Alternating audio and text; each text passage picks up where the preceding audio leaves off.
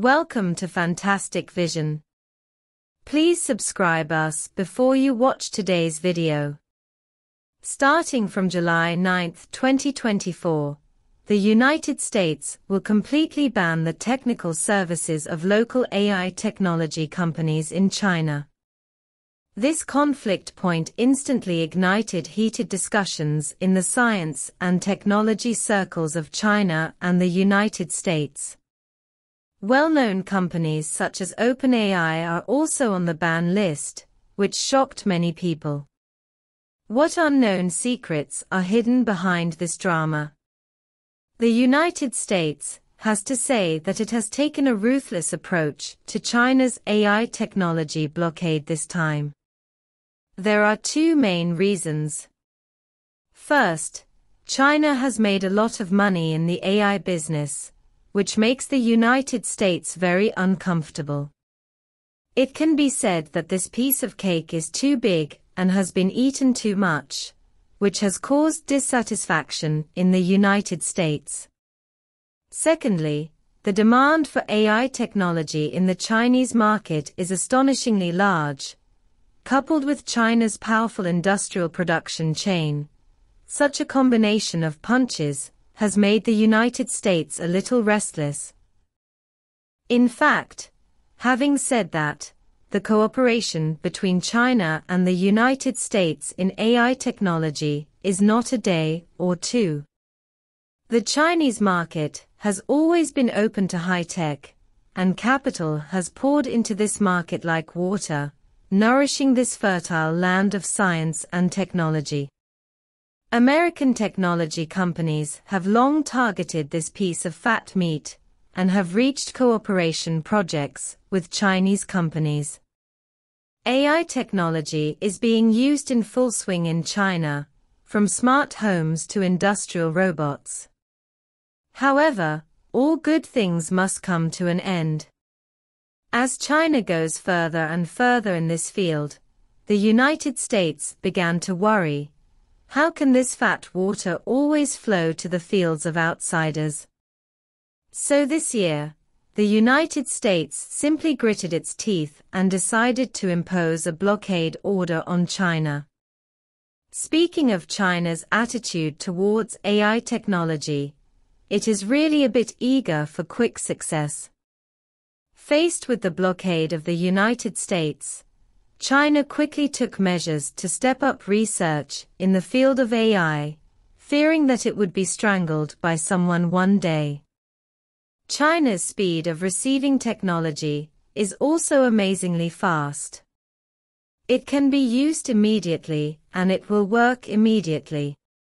It's like your neighbor Lao Wang took your seeds and planted better fruits and vegetables than yours, and the technology is better than the blue.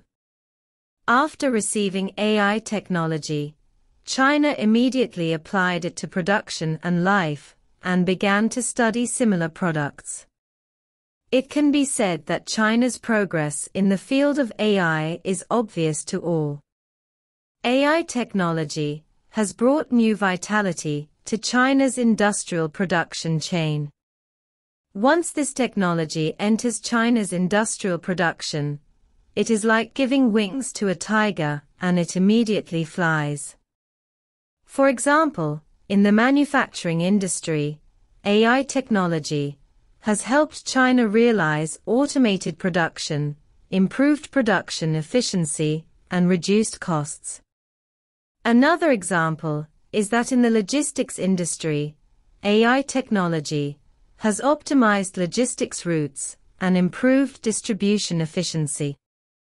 There are countless examples, and AI technology has indeed promoted China's industrialization process.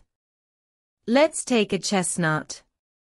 In a factory in the Pearl River Delta region, by introducing AI technology, the number of workers on the assembly line has been reduced from 100 to 10, but the output has increased by 30%.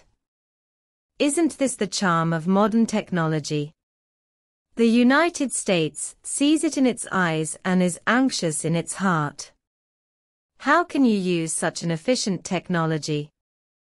This year, the United States finally made up its mind to block China's AI technology. American AI companies also cooperated with the government's actions for unknown reasons. Among them, political factors are definitely indispensable. This action is obviously a new round of countermeasures by the United States against China. The attitude of the United States has changed so quickly that it is a bit unprepared. Previously, these AI companies were scrambling to provide technical services to China, but now they have quickly turned to the opposite side because of their damaged interests. This change reminds people of the old saying, "There are no eternal friends, only eternal interests." Faced with the tough attitude of the United States, China will naturally not sit idly by. A spokesperson for the Ministry of Commerce of China immediately stated that it would resolutely resist the economic and technological suppression of the United States. This is not only because of economic losses, but also because the actions of the United States have seriously affected the normal economic and trade cooperation between Chinese and American companies. China believes that this technological blockade is undoubtedly shooting itself in the foot. Technology is a product of globalization, and blockades will only hinder the development and progress of science and technology. China will continue to increase investment in the field of AI, innovate independently, and strive to occupy a place in the future technological competition. The U.S. Treasury Department also released a draft to restrict U.S. domestic industries from investing in China in 3 high-tech fields: artificial intelligence, semiconductors, and microelectronics, and quantum information technology. This is like building a high wall in the garden, enclosing advanced technology and funds in its own territory, and not letting others in. This move not only affected the scientific and technological cooperation between China and the United States, but also attracted the attention of the global scientific and technological community. After all, technology has no borders, and blockades and restrictions will only make the development of technology difficult. The future of Sino-US relations is still full of uncertainty. To resolve this conflict, we need to wait for changes in the international situation.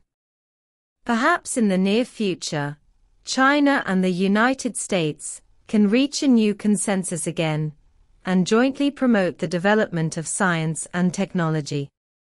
Before that, various small-scale games can only be regarded as tentative actions. Only when the political situation is stable can a new direction be pointed out. I hope that the 2 countries can treat it rationally and jointly create a better future.